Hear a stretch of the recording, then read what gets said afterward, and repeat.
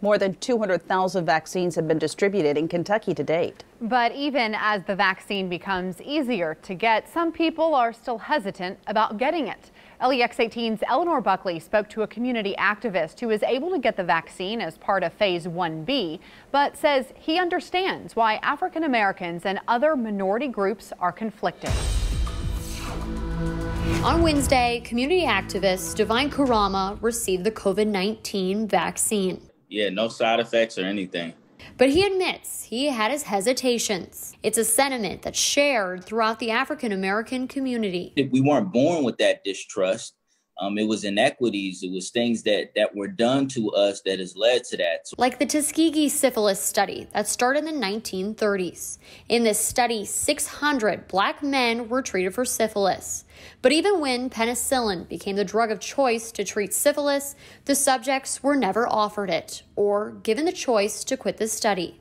So because of this history, Divine Karama says we need to reevaluate our priorities. And perhaps it's just as important to increase minorities' trust in the research that went into making these vaccines as it is to actually distribute them. This is decades, centuries of distrust that's been sowed. So it's a healing process, and we have to be intentional about helping people heal instead of just forcing them to get over it and telling them what they have to do. No. Let's have a conversation. Let's allow people to heal, give them an opportunity to heal. Now, I think that's real important. And I think if we do that, we'll have more people that'll, get vaccinated and buy into the process. Ultimately, Karama decided to get the vaccine. Since he works as a substitute teacher in Fayette County, he was able to get it in Phase 1B.